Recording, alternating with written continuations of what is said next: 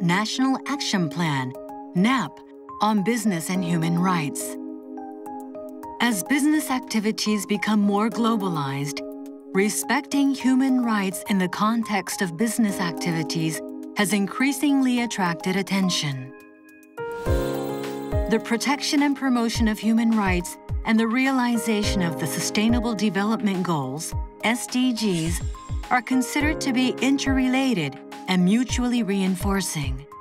Respect for human rights is essential for business enterprises to address the SDGs.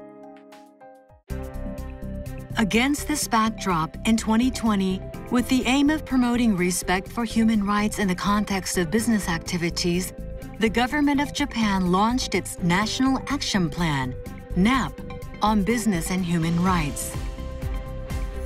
The NAP clarifies relevant policies that will be implemented across the relevant ministries and agencies from the perspective of business and human rights.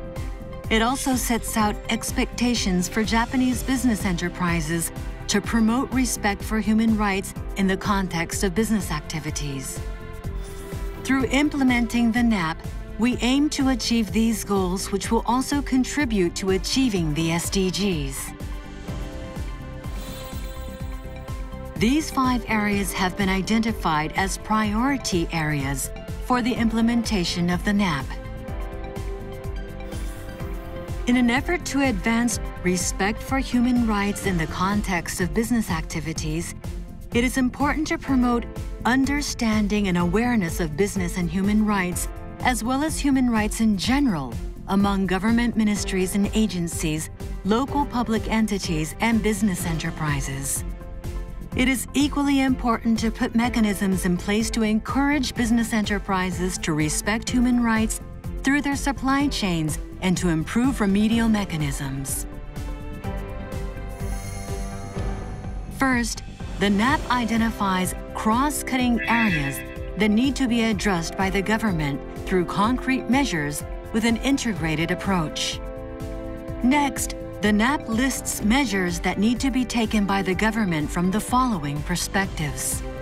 1. State duty to protect human rights. 2. Corporate responsibility to respect human rights. And 3. Access to remedy. In addition, the understanding and cooperation of business enterprises is an essential part of implementing the NAP. For this, the government expects Japanese business enterprises to introduce the process of human rights due diligence based on international standards to engage in dialogue with stakeholders, including those that are part of supply chains, and to resolve issues through grievance mechanisms. The NAP covers a period of 5 years. The government will follow the progress of implementation of the NAP on an annual basis and engage in dialogue with stakeholders. Towards the revision of the NAP 5 years on from its initial rollout, a midterm review will be implemented 3 years after its publication. For more information, please scan the QR code to check the Ministry of Foreign Affairs website.